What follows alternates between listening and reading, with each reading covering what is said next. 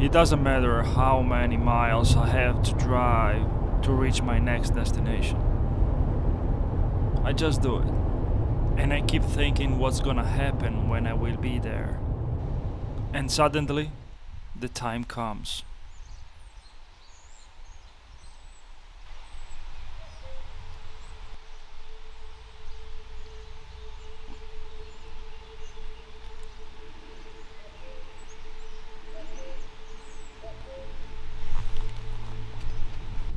Welcome back to my channel, guys. Give me a second. Today I want to talk with you about something that I really care about, which is the difference between the survival kit mentality and the survival mentality. I want to talk about how they can be related and how sometimes the survival kit mentality overcome what is really important, which is building up our own mentality, our own survival mentality that you can apply daily or in a specific situation in the outdoors or in a urban environment. So let's go.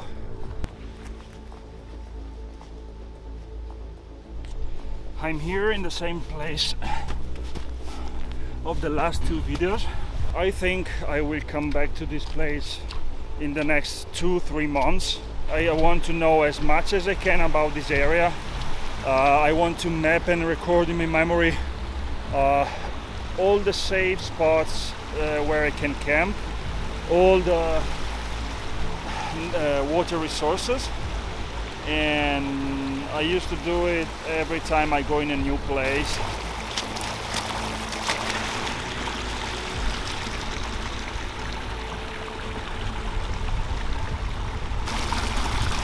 As I already told in my last video, water is not the main concern here, but due to the fact that there are hundreds of fallen trees that we usually call widow makers, find a safe place to camp is my main task.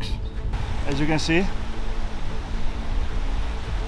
clouds are getting into the forest.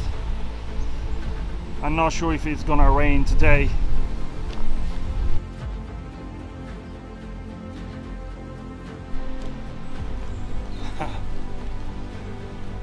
How beautiful is that?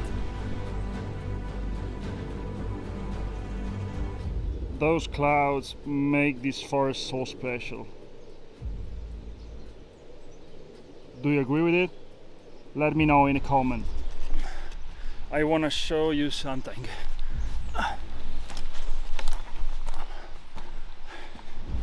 There's a rock formation here in the forest. I never check it out, so we are going to discover what it is together. Everything is steep here. Look at this.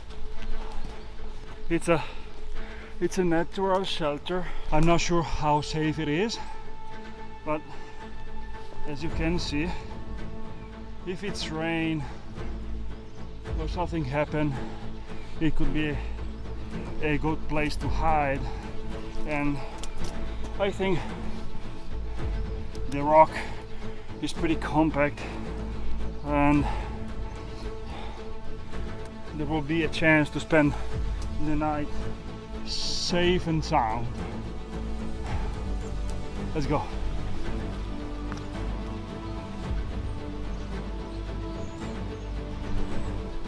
As I already told you guys, gear is really important, but in a real survival situation, our mindset will help us out to get out from a dangerous situation.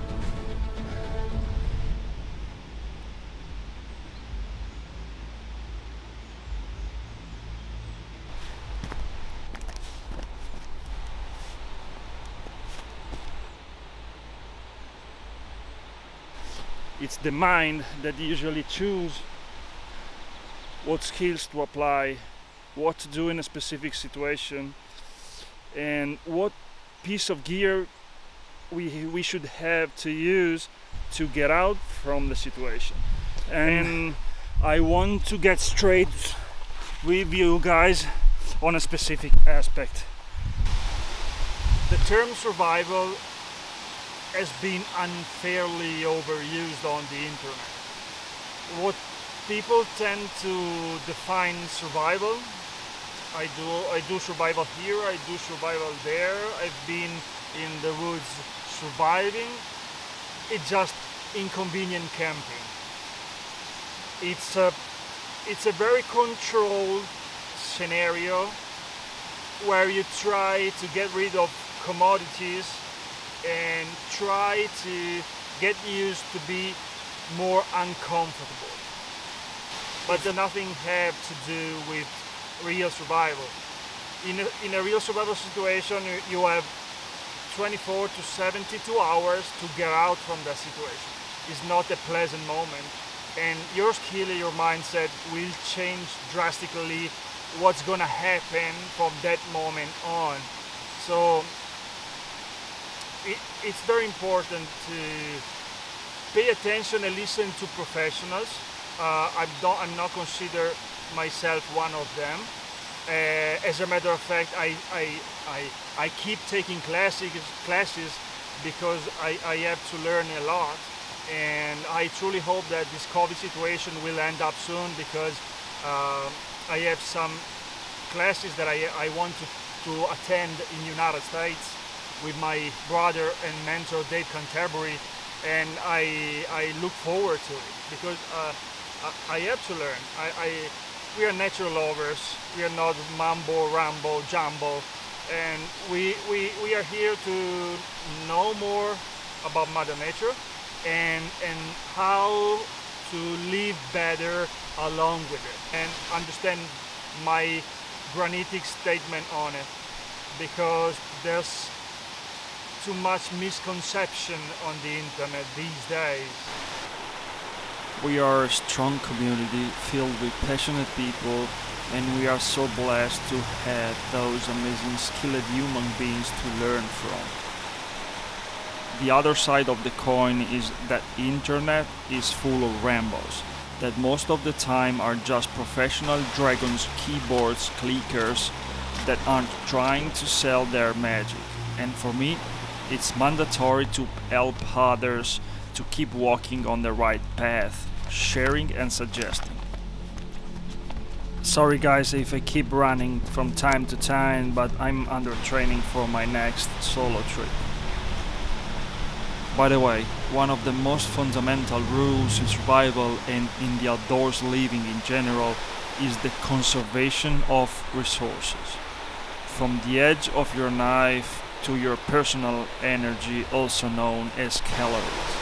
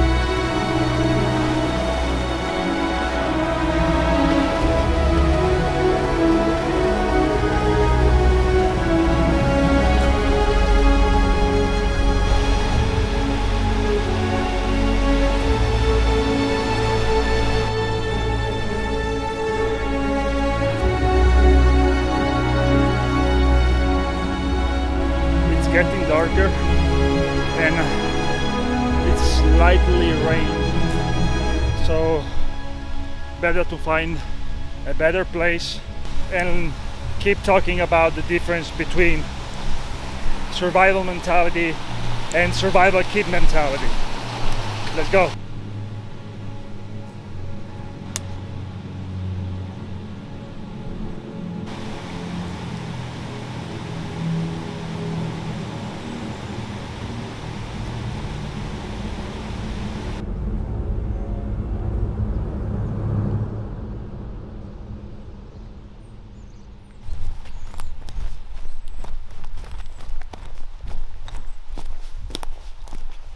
I've stumbled across this beautiful frog spawn. Mother Nature is doing her best here. Do you know the difference between a frog spawn or a toad spawn? Frog spawns are laid in big clumps of jelly in shallower water. Toad spawns lay long strings of eggs, which you'll usually spot wrapped around vegetation in slightly deeper water.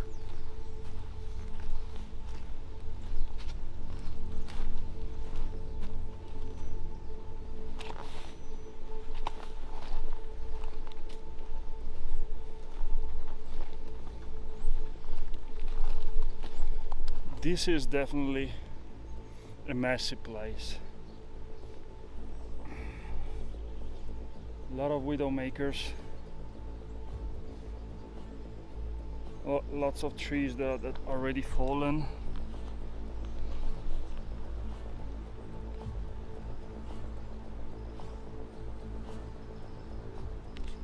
Oh, hey, I love it. Let's go. I just want to find a safe route to go down. I don't like this tree. 1, 2, 3. Let's go here.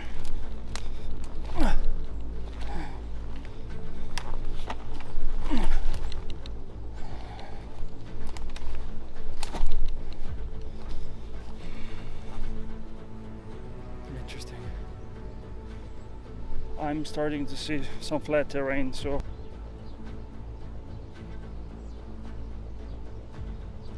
it's time to get to the point.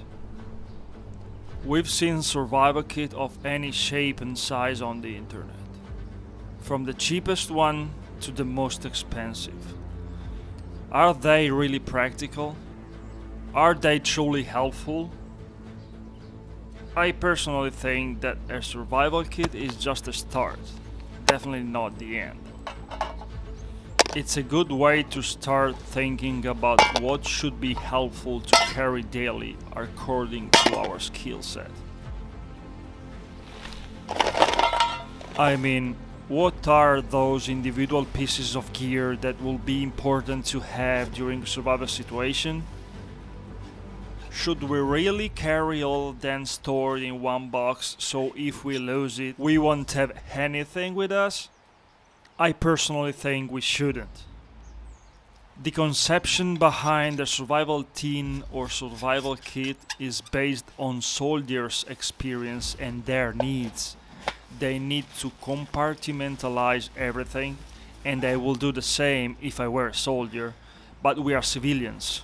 And in my personal experience, after almost 12 years, carry a tin or a plastic box filled with important objects for my safety it's very unpractical. With the right mindset and the proper training, we are the survival kit, and we can carry each piece of kit in our pockets so there won't be the risk to lose everything. I mostly wear cargo pants so I can distribute my emergency gear around me. Here what I'm usually carrying. A Sea to Summit dry bag, just in case I have to protect my cell phone.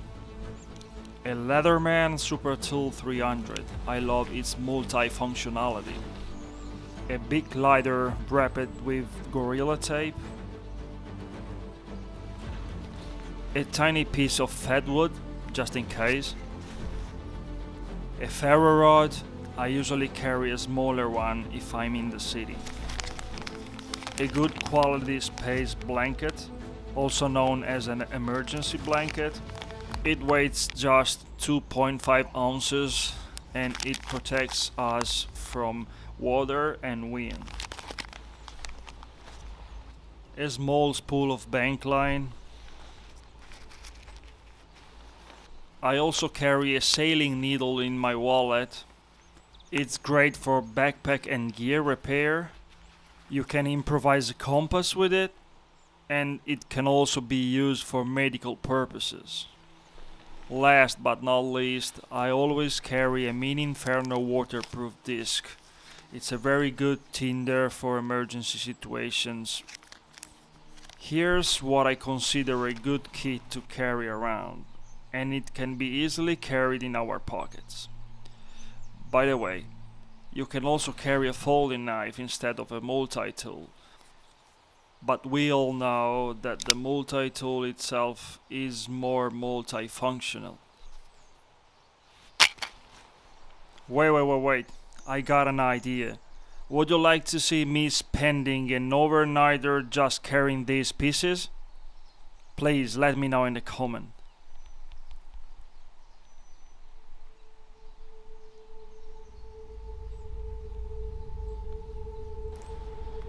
I truly hope you found my ideas helpful, and feel free to contact me on my social media for everything you need to know about this matter. I'm so glad to help.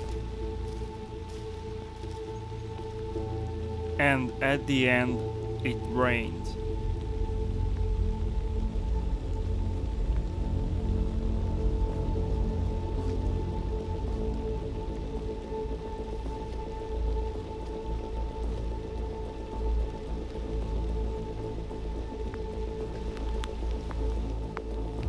Be safe out there, dear friends.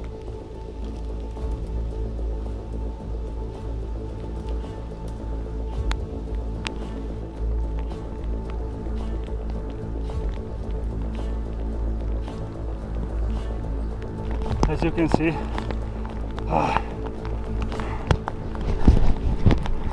it's very steep. I'm coming from there.